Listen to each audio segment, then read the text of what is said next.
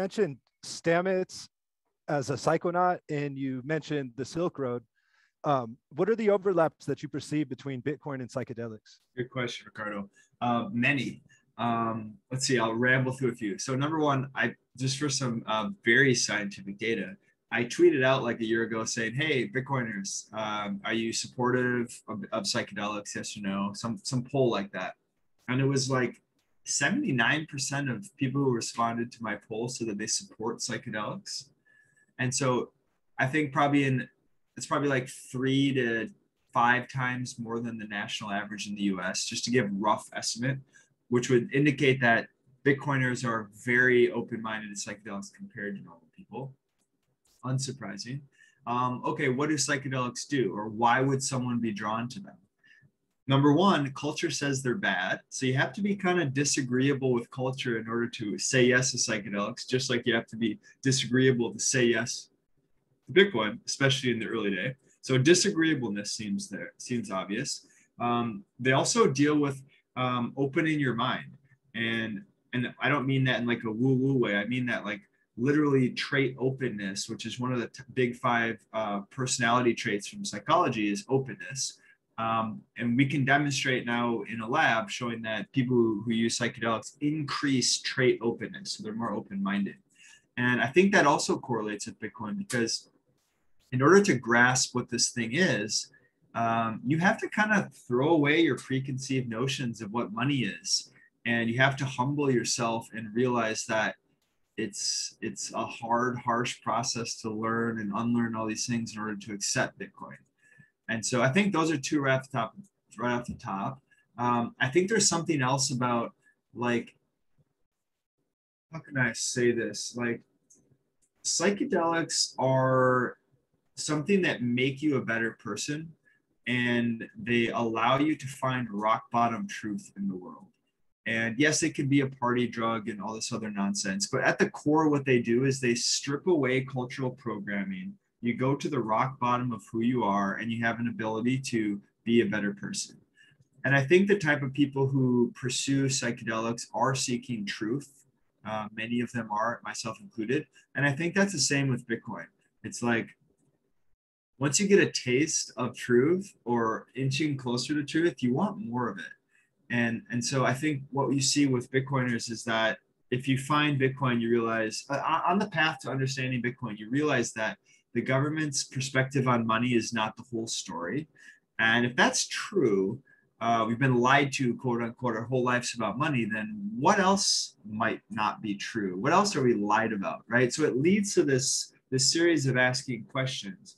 And so to summarize, it both self-selects, Bitcoin self-selects for people who are open-minded, and people who take psychedelics are more inclined to find Bitcoin. So it's both. And one last little nugget here that's kind of fun is that a extremely high percentage of high-profile Bitcoiners, people you guys know by first name, have privately and publicly told me that they're supportive or they've consumed psychedelics and it has positively impacted their life and positively impacted their perspective on Bitcoin. Like, I learned a lot about Bitcoin while tripping. Like, that is a very common response. And most Bitcoiners are shy about it because whatever, there's still some cultural baggage that comes along with it. But I encourage people to come out of the psychedelic closet. It's changing fast. And the more healthy, good, normal people being pro psychedelics, I think that's better. It will move the needle quicker. Just like being open about Bitcoin. You need the NIMS, but you also need the public people putting their reputation on the line, saying, I'm a normal person, I support Bitcoin, I support psychedelics, and so should you. There's a lot of nuggets there, like quite a few things that I can think of to ask you or talk about. I guess, like, as you say, I kind of see actually the people I've met in person in my life, or stumbled upon in person, who are into Bitcoin, were also into psychedelics quite a lot and spoke about how it changed their points of view. Something I've never tried myself, but would probably be open to in the future. But yeah, I think that, like, one of the things you draw on a little bit as well, which I guess I find quite interesting, is like how essentially, you know, the swap from the current fiat system to the Bitcoin system, and obviously as well trying to get rid of what you understand or we understand money is right now. And I think something that's weird to me is I was thinking literally this earlier today, was that if you went up to someone from like 1840 or something. And if you can get past the hurdle of explaining the technology, right, of like Bitcoin, the internet, that bit, right, if you can somehow just give them that knowledge, they would be so much more accepting probably of Bitcoin than probably anyone in the last century immediately off the bat, I would have thought, because they're like, well, yeah, okay, it's limited.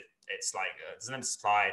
It's something that like is essentially it sounds money, like gold would be, for example. So I'm thinking like it's kind of something we've been trained with the whole sort of Keynesian approach of the last 100 years, maybe, to kind of think in this wrong manner. So it's almost like you've got to untrain. Yeah, I mean, I feel like we always think of history in such like a short view, like the last 20 years, or whatever. But actually, look at the last 20,000 years. Probably our forefathers would have understood it a lot better than we do immediately when you start teaching us about it. 100%. I think it depends where in history you go, right? I think your last point about the forefathers, I think that's the most important point. But before we go there, I guess when I look throughout monetary history, I see periods of hard money, I see periods of soft money, right? And so it kind of flows in and out. And most people, how would I say this? Like, we have a recency bias, and the lesson of history is that we don't learn from history. And so we all kind of feel like we're in our tight little band. We're all fish swimming in the water and we don't know we're wet, right? And so depending on where you look, if you're on the back end of a hyperinflation event, it's extremely obvious why you need Bitcoin.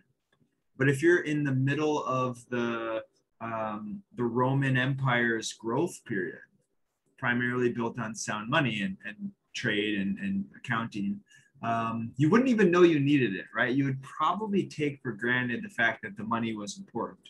And so I kind of go back and forth with your point, but I guess I wanted to zero in on our founding fathers. And I'm from America. We have people from all over the world in this call, so it's not relevant exactly to everyone. However, the ideas of America, property rights, separation of church and state, federalism, right, distributing power, these type of ideals are very powerful. They're very, very aligned with Bitcoin.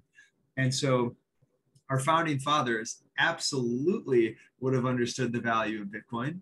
And it's really sad when you see, we'll say the populist political left in the United States, which finds socialism popular. We call each other, this group calls each other comrade, unironically. And again, back to the point of they don't know how important sound money is because they were given everything and they're wondering why it's not going well. And so, yeah, it's honestly a very frustrating point watching young people think that socialism is the problem here, or sorry, is the solution here. But to empathize with that group a little bit, they see a world with no hope. They don't trust the politicians. They have no money. They can't save. They can't get ahead. And so the average young person today feels left out and they feel screwed. And rightfully so. They legitimately are. But sadly, it's not as easy as just saying, well, capitalism is the enemy. We just have to give socialism, right? And so the political narrative is rich people are evil, so we need to steal their money and give it to the poor people, and then everything will be fine, right? And that totally betrays economic reality.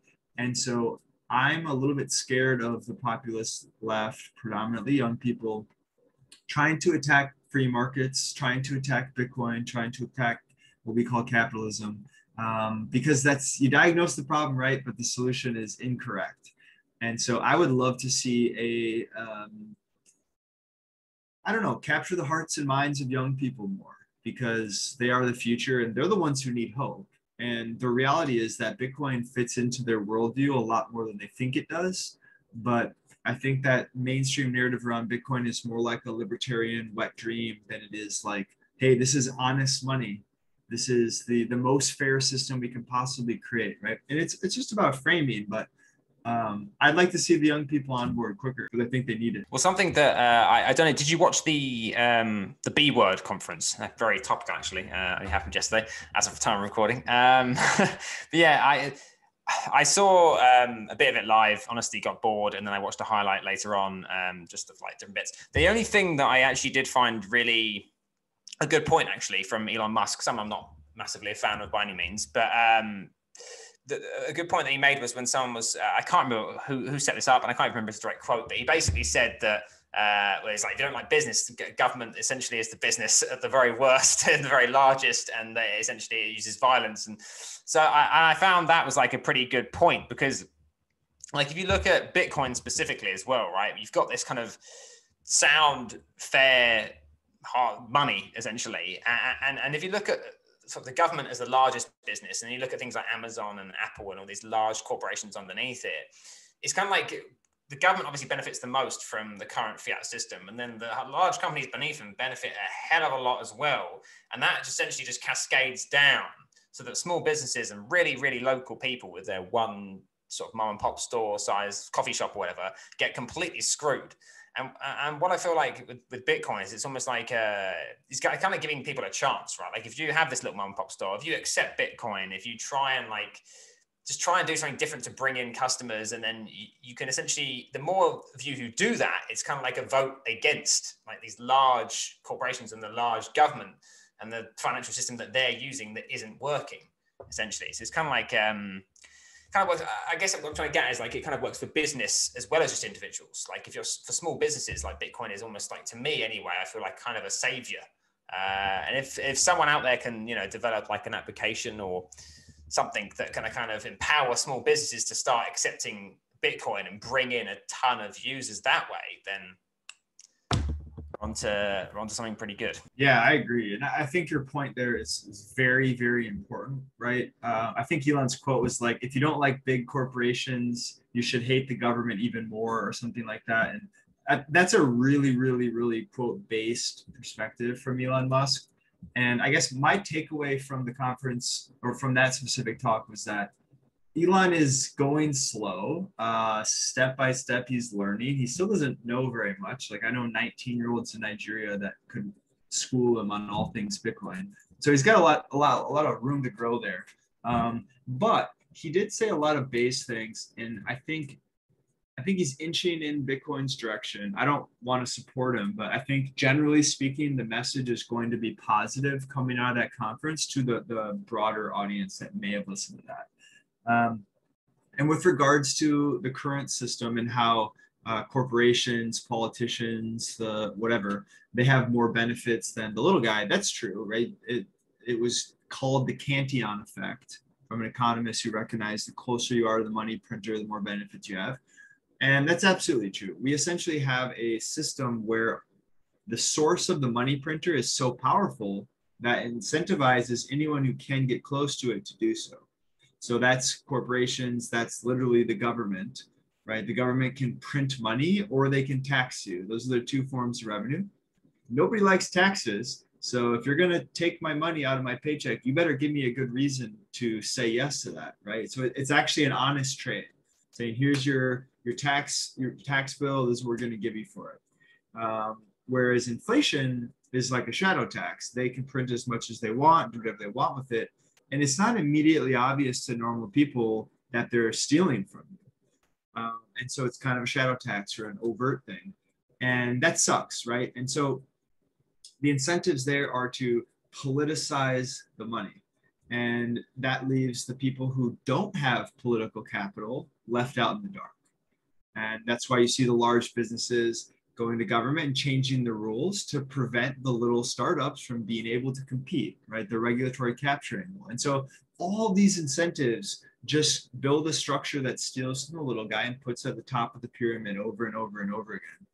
And Bitcoin threatens that game. And if Bitcoin is successful, and I would argue it's on its way, it's going to depoliticize the money. It's going to change the incentives completely, because if you can't change the system, if you don't get unfair rules in Bitcoin, right? Nobody has unfair rules in Bitcoin. Everyone's treated the same. If that's true, then the incentive is not to attack the money. The incentive is to actually create value. And how different of a world would it be if politicians are only able to raise funds through taxes and corporations only make money by creating value, right? Like that's a much more, that's a better world, right? At least everyone has a chance. And if we go global for a second, I have a tendency to think in my own backyard more than global, right? I live in America, and this is the water I'm in, whatever. But the reality is that I benefit more from the Cantillon effect than someone from El Salvador, for example, right? I can get a stimulus check. People in El Salvador, we're just exporting our inflation to them and they get no benefit from it. And simultaneously, it's very expensive under our current banking system to bank the bottom third of our planet, right? We have these rules like KYC, and you have to have an address and do all these things. And so the bottom third of our planet can't get bank accounts. So zero access to financial services. And in a modern global digital world, we're essentially 1/3 of the human capital can't compete in the marketplace. So not only is that a humanitarian nightmare, but it's also bad for the whole population, right? I believe that markets surface the best ideas, and a good idea, let's say a mobile phone, starts off expensive for the wealthy, and then it becomes something for the whole world, right? And so we want everyone we can possibly get competing in the market to bring their ideas to market, because the few ideas that are really good and they become commercialized help everyone. And so Bitcoin not only onboards human capital, and it's good for those individuals, but it's actually good for our species. And so I see Bitcoin as an imperative in modern times. And speaking the same economic language, to use a metaphor, honestly, it's hard for me to comprehend how much value will unlock, right? How many Leonardo da Vinci's, how many Maya Angelos, how many insert famous inventor, creator are hiding in countries right now, and they can't get their ideas off the ground. They can't save, they can't get ahead. They're farming, and they're just trying to get by because they can't get a loan to start a business. So they can't form capital to start their business, right? It's tragic, honestly. And so we got to make this thing work. Brandon, one of the most discussed was your idea of Bitcoin and the fourth turning. Would you mind kind of giving us a summary of what that is? Yeah, totally. So everyone knows The Sovereign Individual, a book kind of looking at mega trends throughout history. It's a very common Bitcoin book. It sort of predicted Bitcoin, it predicted like fracturing of city states, all these things.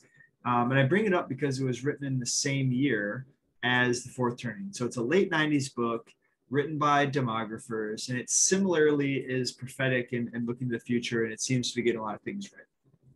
What they're looking at here is that human time we view as a linear thing, right? Left to right, A to B, month to month, year to year, whatever. However, they look at time in a more cyclical fashion, which is how ancient man used to look at time. And what they're finding is that if you look at demographics, so you're looking at people and demographic cohorts and how those demographics move through time, what they're finding is that patterns start to emerge. Okay, and the primary pattern that they see is roughly an 80 to 90 year cycle, which they call a saeculum, which is essentially a long human life.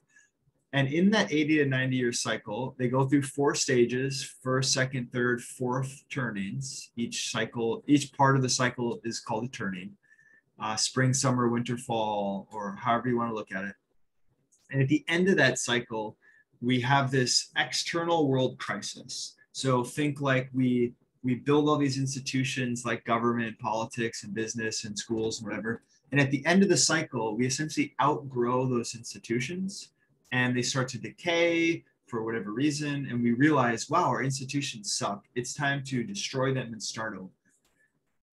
And so they observe this cycle, and right now, we're like right in the middle of the fourth turning. And to go back in history a little bit, this current fourth turning started right after World War II. Or sorry, this cycle started after World War II. So around like 1945, 1946. And so the previous fourth turning was 1929 to 1945. Okay, that's the stock market crash. That's the Great Depression. That's World War II. That's Keynesianism, where we started to monetize the debt. That's where we invented the World Bank, IMF, Social Security. All kinds of crazy things changed in that period. And so there's a fourth turning, and then we go into Pax Americana, 1945 to like the mid 60s. That's when typical first turning, everyone's sick of fighting. And it's just like cooperation. Culture is boring. It's sterile. Things are pretty good, right? And then you have the Cultural Revolution, the second turning. That's when all the kids who grew up in this Leave It to Beaver, white picket fence, sterile, boring world, they grow up and they go, screw that. Where's the music? Where's the edge? Where's the sex, drugs, and rock and roll? That's a second turning. That's a Cultural Revolution. That's an internal revolution where the oppressed, boring kids rebel against their parents, and they get civil rights movements. You get the psychedelic 60s, etc. And then that transitions into a third turning. That's 80s and 90s. The parallel here would be like the 1920s. The flappers, it's just like deregulation. Culture is successful, and we start just partying, and like it's something feels off, but nobody cares. It's like the getting's still good, so let's get drunk before the booze runs out. And then you have 08, right? And that's the transition to the fourth turning. So that'd be like 1929 and 08, 2008 are kind of the same time period. And what that is the recognition that our institutions are failing and that we actually need our institutions. And so that would be, okay, aftermath of the great financial crisis, you look around, you say, okay, the financial system is broken. It'd be really good if that was working. Oh, weird, the media can't be trusted. Okay, healthcare is garbage in the United States and most places. You know, the politics isn't working for people. And you start to see our entire exterior world's not working, and the people are revolting against it. And so what happens is in fourth turnings, the people collectivize and they decide it's time to make a change. And sometimes that goes really dark. Like in the 30s, there was a lot of talk of communism and collectivism. Marginal tax rates got up like 79% or something like that. And essentially, it's humanity's response to a huge problem. The response is to collectivize and work together. And so that's what's happening right now. I would argue that things like cancel culture, that would be a symptom of the humanity's collective understanding that shit's messed up and we need to figure it out. And the response is, if you're not with us, you're against us. So it creates this rigid cultural lines. And if you're outside the circle, you get canceled. And that's kind of where we are right now. And the tricky part here is, I would say we have somewhere between 5 to 10 years left of this fourth turning. And every fourth turning has a climax period. That would be World War II previously. And all previous fourth turnings in the United States have been war. So World War II, the American Revolution, the Civil War, and then the American Revolution going back. And so the previous 3 fourth turnings have been war. The question is, what will our conflict be for this fourth turning? I really hope it's not total war. It could be. It could be COVID. It could be American Civil War. It could be something else. I don't know. But my feeling is that we haven't reached the peak of the climax yet. And so I'm looking to the future. I see risk on the horizon. So in my personal life, I'm trying to think about ways to prevent catastrophic risk, right? Own some Bitcoin, get a second passport, have a backup plan, have a side hustle, whatever the things are that you can do in your life to decrease the risk of ruin, I think makes sense in a period of high volatility. The last thing I'll say is that if this thesis feels weird, whatever, like read the first like 10 minutes of the article I wrote. It explains the thesis a little bit more in depth. But the thing that really made sense to me was there's a symbiosis between the context upon which we live, so our environment, and how we respond to it. So for example, the millennial generation, we're all born at the same time period, roughly. So if you're born in the same context, the culture around you shapes everyone the same, right? Doesn't mean we're all equal, we're all whatever, but we all have the same influences. So generally speaking, the millennial generation who grew up in a set period of time is more alike than, let's say, the Gen Xers who grew up in an entirely different cultural context, right? So culture influences the generation. Then that generation, which is relatively well-defined, grows up. Again, they're all similar. And then they start pushing back on culture. And then that culture produces the next generation. And then they grow up and then they start influencing culture. So it's a symbiotic relationship between culture and generations. And that is the fundamental building block of these cycles. And then you layer on the fact that humans act in a predictable way. Young people grow up and they rebel against their parents. Middle-aged people, they start families. They become more conservative. They take less risk. Older people act a certain way, right? So stages of life matter. And so it sounds like horoscopes for intellectuals. However, I think there's truth here, which is that this base emergent human thing, like we think we're these rational monkeys or whatever, but we act so predictably irrational.